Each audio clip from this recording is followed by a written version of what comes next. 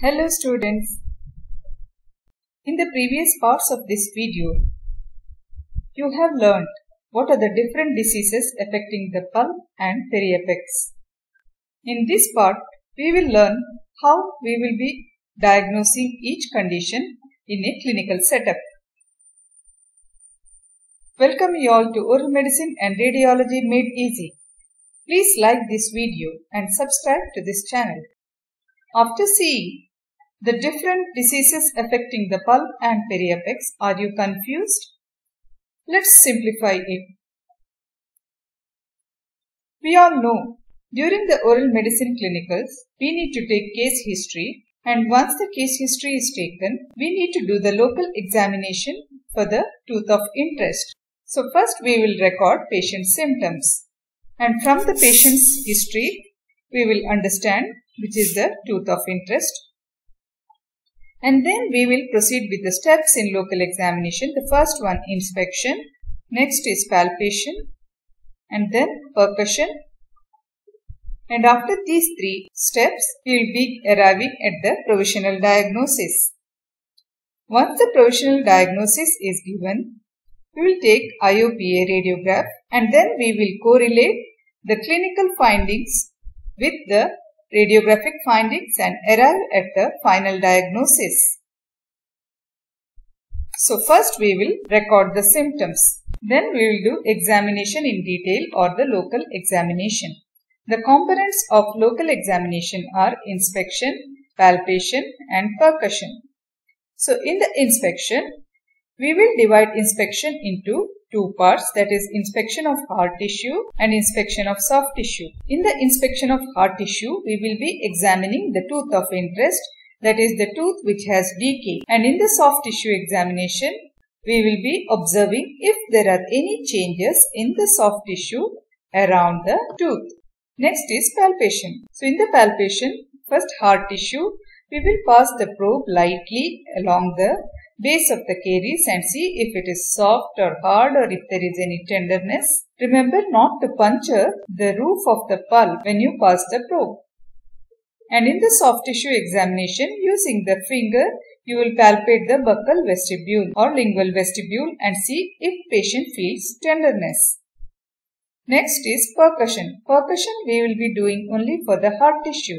Using the blunt end of the instrument, we will be tapping on the tooth either vertically or horizontally and see if there is any tenderness. So once we are done with the local examination, we will give the provisional diagnosis, then take a radiograph and then compare the clinical features with the radiographic feature and arrive at the final diagnosis. I have simplified the features of diseases in a tabular form so that it will be easy for you to arrive at the diagnosis during the clinical postings. The inspection and the palpation I have divided into hard tissue inspection, soft tissue inspection, hard tissue palpation and soft tissue palpation, and it has been indicated by the change in the color. So whatever is in the light color is the soft tissue changes and the dark color is the hard tissue changes. Now starting with the first lesion, patient may report with the sharp pain initiated by sweet and cold and relieves soon. On inspection, you may see a deep carious lesion. As all these diseases are because of dental caries, on inspection you will see deep carious lesion, and soft tissue there are no changes. On palpation, the base of the caries will be on dentin as it has not yet reached the pulp, and no changes on palpation. Percussion, no tenderness, and provisional diagnosis based on the patient's symptoms you will give as focal reversible pulpitis.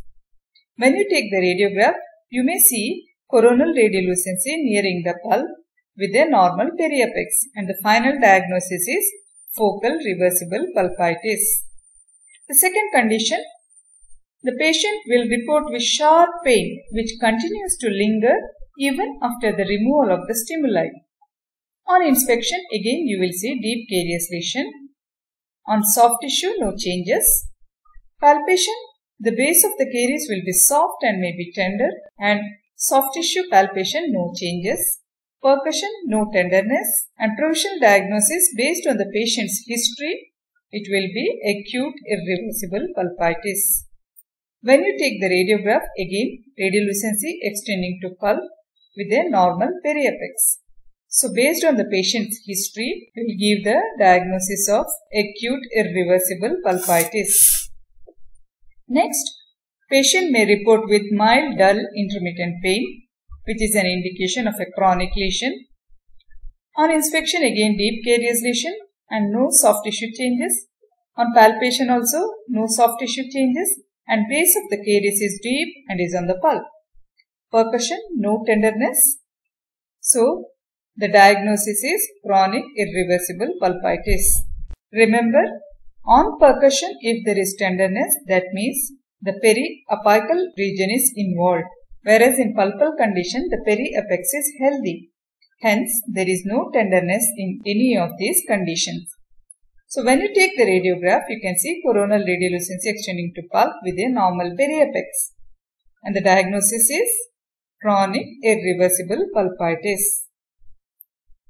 Next, patient may report with the history of symptoms of pulpitis, and in addition to that, there will be pain on chewing.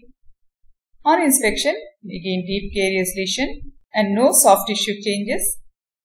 Palpation, base of the caries is deep and is on pulp and no soft tissue changes. But on percussion, there will be tenderness, and based on the clinical feature of tenderness on percussion, the diagnosis will be acute apical periodontitis.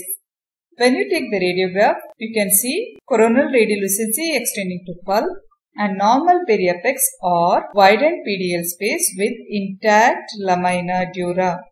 So, apical periodontitis, one important feature is that there will be tenderness on percussion, and radiographically either there will be no change or there will be widened PDL space with intact lamina dura in the periapex.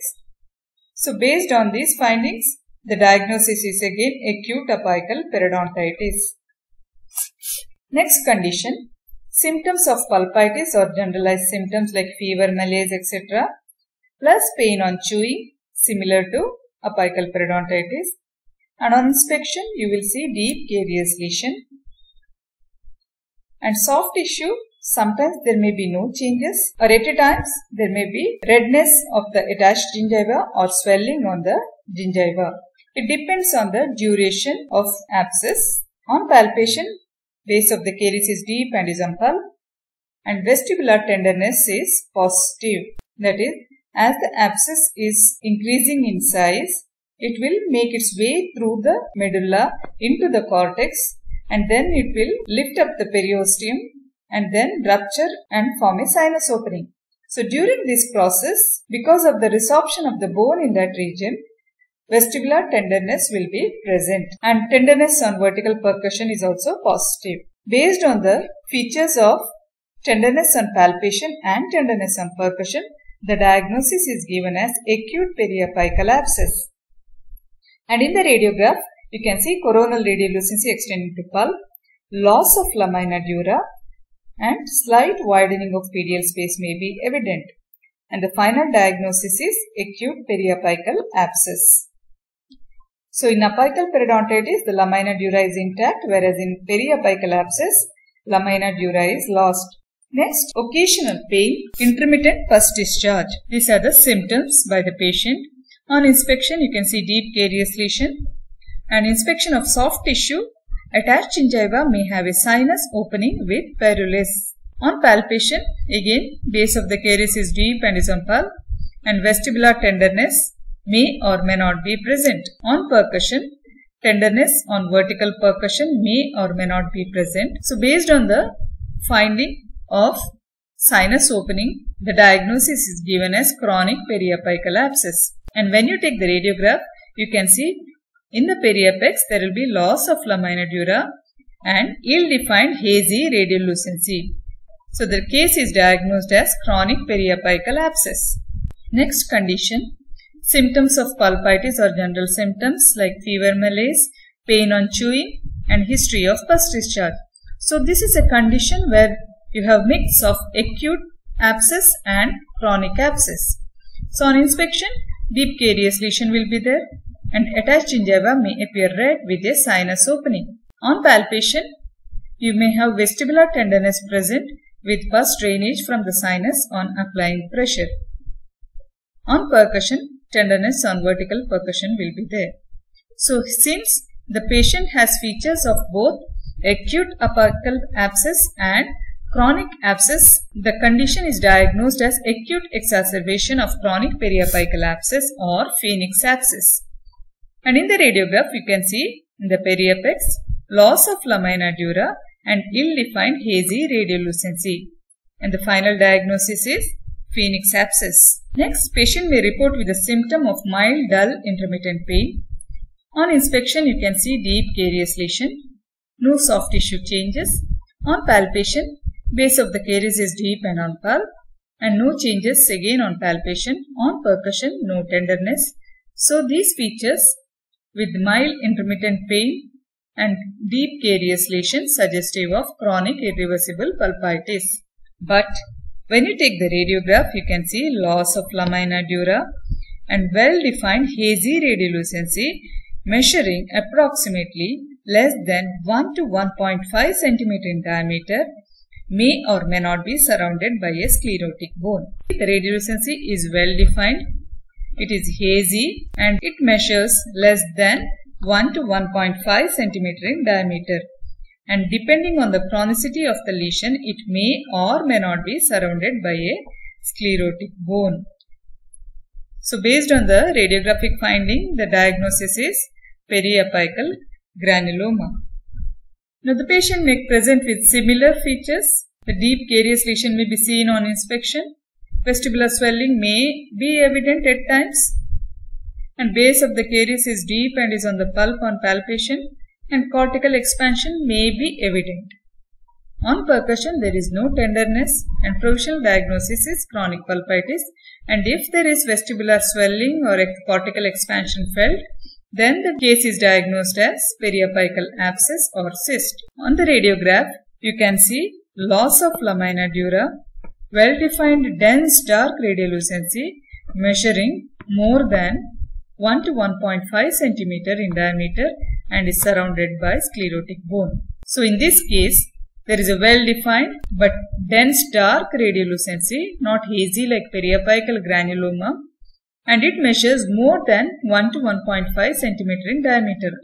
Periapical granuloma is less than 1 to 1.5 cm, whereas here it is more than 1.5 cm in diameter and invariably surrounded by sclerotic bone.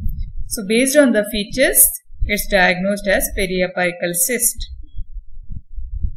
The next patient may present with mild, dull, intermittent pain, no changes on inspection of soft tissue, no changes on palpation of soft tissue.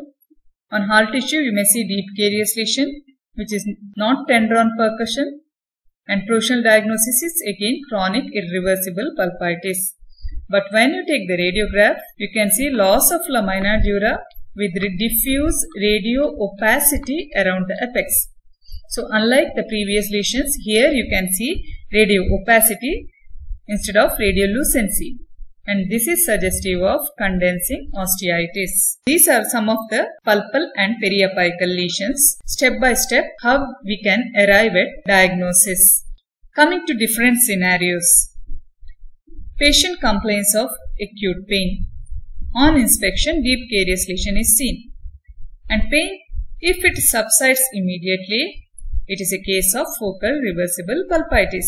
On inspection of soft tissue, if no changes are seen, on palpation no tenderness and no tenderness on percussion, then the case will be diagnosed as acute irreversible pulpitis. If there are no changes on soft tissue inspection, no changes on palpation, but there is tenderness on percussion, then it is a case of acute apical periodontitis. On inspection, if there are no changes, but there is tenderness on palpation and there is tenderness on percussion, then the case will be diagnosed as acute apical abscess. The patient complains of acute pain. On inspection, you see deep carious lesion, and on inspection, soft tissue changes are present, tenderness on palpation present, tenderness on percussion present, then it's a case of acute apical abscess or phoenix abscess. Patient complains of occasional dull pain. On inspection, deep carious lesion and no soft tissue changes. No findings on palpation and percussion. Then the case will be diagnosed as chronic pulpitis. But when you take the radiograph, if lamina dura is intact and normal pedial space, then it's a case of chronic pulpitis. Now patient complains of occasional dull pain. On inspection, deep carious lesion and sinus opening are seen. No findings on palpation and percussion, then it's diagnosed as chronic periapical abscess. When you take the radiograph, you can see lamina dura is discontinuous with ill-defined hazy radiolucency at the periapex, and then the case is diagnosed as chronic periapical abscess. Patient complains of occasional dull pain. On inspection, you see deep carious lesion and no soft tissue changes. No findings on palpation and percussion. So the case is diagnosed as chronic pulpitis.